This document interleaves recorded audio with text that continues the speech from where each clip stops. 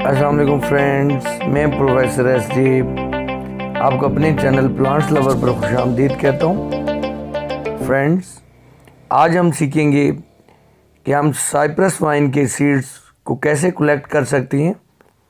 Friends, ये आप देख रही हैं, ये साइप्रस वाइन के ये फ्लावरिंग के बाद ये नीचे इसके पोड्स हैं, फ्लावरिंग पोड्स हैं। इन पोड्स में जो है साइप्रस वाइन के सीड्स होते हैं। जब ये खुश्क हो जाते हैं तो फिर हम इनमें से सीड्स को हासिल कर सकते हैं। एक पोड में हमें 3 से 4 सीड्स मिल सकते हैं। ये जो आप देख रहे हैं, ये इस टाइम ड्राई हो चुकी है, क्योंकि ठंड जब पड़ती है तो ये मुरझाना शुरू हो जाती है और इस तरह से इसके पत्ते पीले हो जाते हैं। और जो एरिया जो डायरेक्टली एक्सपोज्ड होता है ठंड में, जब नवंबर और दिसंबर की सर्दी पड़ती है तो इनकी कंडीशन कुछ इस तरह की हो जाती है। लेकिन अगर मैं आपको दिखाऊं कि जो एरिया जो है वो ढका हुआ था जो है ये मेरे जो है स्टॉप कवर में, तो वो ये देखिए यहाँ से तो ड्राई हो चुकी है, लेकिन जो एरिया इस शेड के अंदर है तो वहाँ से ये टॉप पे बहुत अच्छी तरह ग्रो कर रही है। अब बैक पे चूँकि सूरज है तो यहाँ पे ये जो है ये कैमरा इसे कैप्चर नहीं कर पा रहा, लेकिन यहाँ पे बिल्कुल इसकी ग्रोथ सही हो रही है और ये बिल्कुल ग्रीन कलर में है। तो मैंने ये देखा है कि जो एरिया बाहर की तरफ है, ठंड में है, वहाँ पे ये खुश्क हो चुकी है, और जो एरिया साए में है और ठंड से बचा हुआ है वहाँ पे बिल्कुल ठीक है। तो इस तरह से मैं कोशिश करूँगा कि इसे बचा सकूँ। ये देखेंगे, ये मेरे पास एक पिंक और एक रेड कलर में है, ये 2 पोट्स में थी, एक में पिंक लगी हुई है और एक में रेड। और ये देखें, ये इसकी जो है इसका तना है और कितना हेल्दी है। तो इन 2 पोट्स में ये ग्रो कर रही हैं, 2 मुख्तलिफ कलर्स में साइप्रस वाइन। तो अब यही मैं कोशिश करूँगा कि इन पोट्स को भी जो है साए में कर दूँ और कोशिश करूँगा कि इसे बचा लूँ, वरना ये सीड से आसानी से ग्रो कर जाती है। और इसके मैं सीड्स को कलेक्ट कर लूँगा। और मेरे कुछ फ्रेंड्स ने भी रिक्वेस्ट की थी कि हमें भी इस साइप्रस वाइन के सीड्स दीजिएगा, तो उन्हें भी जो है मैं गिफ्ट करूँगा। तो आज हम जो है इसके सीड्स को हम कलेक्ट कर लेंगे। जब इस तरह से ड्राई हो जाते हैं तो अगर हम इन्हें कलेक्ट ना करें तो ये जो है फिर खुश्क होने के बाद खुद ब खुद इससे झड़ जाते हैं, गिर जाते हैं और फिर जो है ये ज़ाया हो जाएंगे।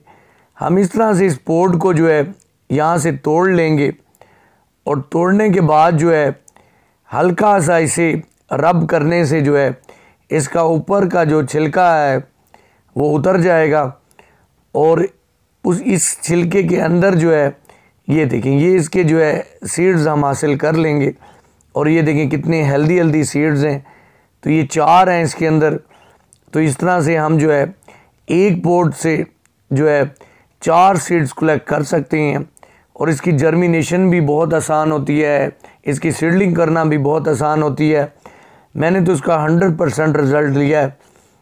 अगर आप इन्हें ग्रो करेंगे तो ये चारों के चारों सीड ही बड़े अच्छी तरह ग्रो कर जाएंगे।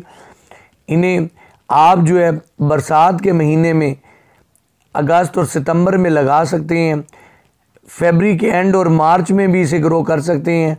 लेकिन जब ठंड कम हो रही होगी और गर्मी स्टार्ट होने लगेगी तो आप इसके जो है सीड्स को ग्रो कर सकते हैं।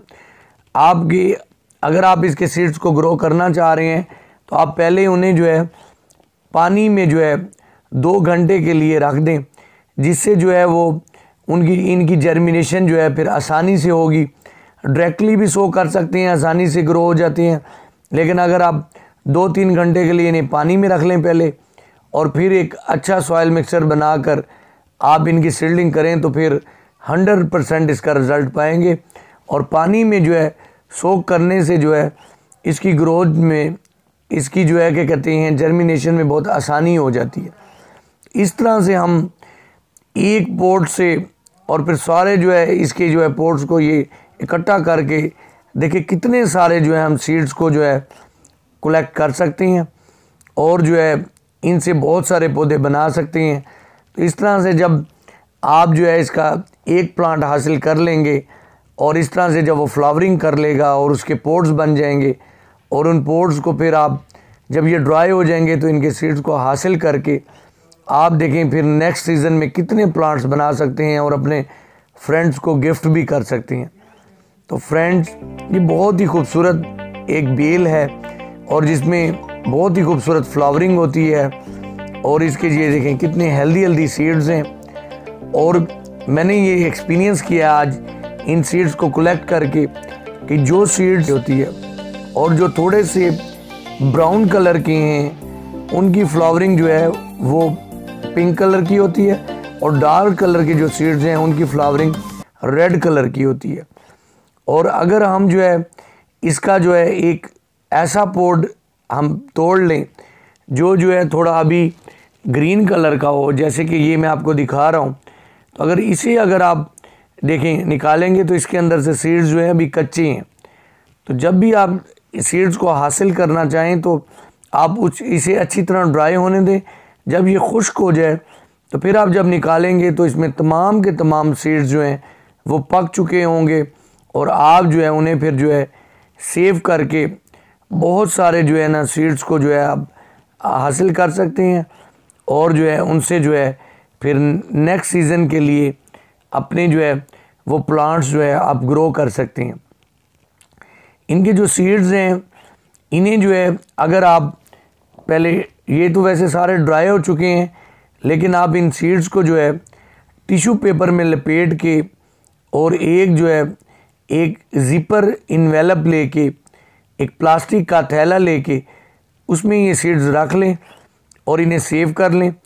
और जब जो है आप नेक्स्ट सीज़न के लिए इन्हें ग्रो करना चाहें तो फिर आप इन्हें ग्रो कर सकते हैं। ऐसी जगह पे रखें जहाँ पे जो है नमी ना हो। इस तरह का जो है आप एक लिफाफा ले सकते हैं और उसमें जो है इन सीड्स को जो है इस तरह से रख लें और इसे फिर लपेट लें और लपेटने के बाद इस तरह से इन्हें सेव कर लें। तो फ्रेंड्स, आज हमने तमाम प्रोसेस सीखा कि हम साइप्रस वाइन के सीड्स को किस तरह से कलेक्ट कर सकते हैं और किस तरह से सेव कर सकते हैं। तो फ्रेंड्स, अगर आपको ये वीडियो और ये मेरी इन्फॉर्मेशन अच्छी लगी हो तो मेरी वीडियो को लाइक कीजिएगा, मेरे चैनल को सब्सक्राइब कीजिएगा। अपना बहुत सारा ख्याल रखिएगा। अल्लाह हाफिज़।